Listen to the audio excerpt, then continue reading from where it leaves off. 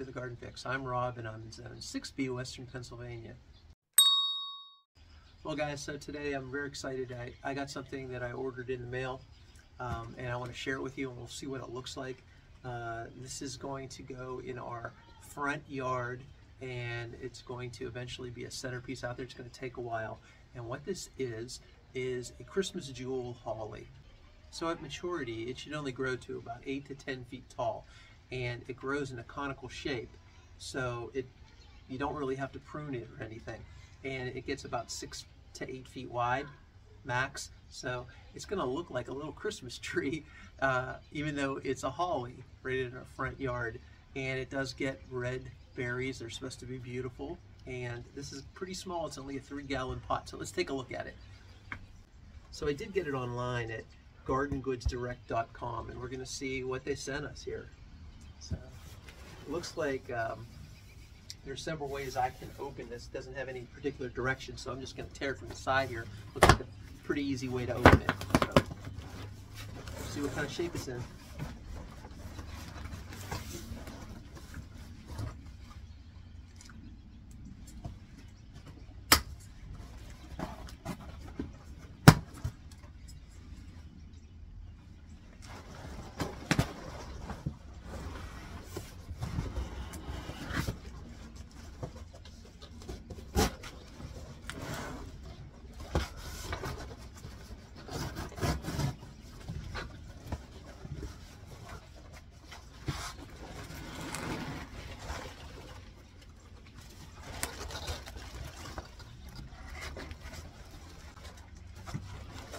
It looks terrific. I was expecting some little spindly thing.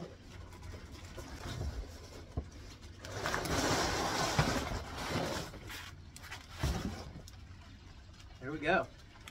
All right. So let me show you the size here of this 3-gallon pot. I would say this is maybe almost 3 feet in height, so not too bad, and it has a nice shape to it already. Pretty pleased. This Christmas jewel holly is hardy down to zone 6, and it can thrive in full sun to part shade. Alright, so let's put this up here next to me. Okay. Alright, so there you go. It looks pretty good, looks pretty healthy, and I'm pretty happy with the order, so we'll get it in the yard as soon as we can, and I'll show you when it's all done. So that's all I got for you guys. So subscribe, hit the like button, hit the notification bell so you know when I'm posting things, and until next time, I'll see you in the garden.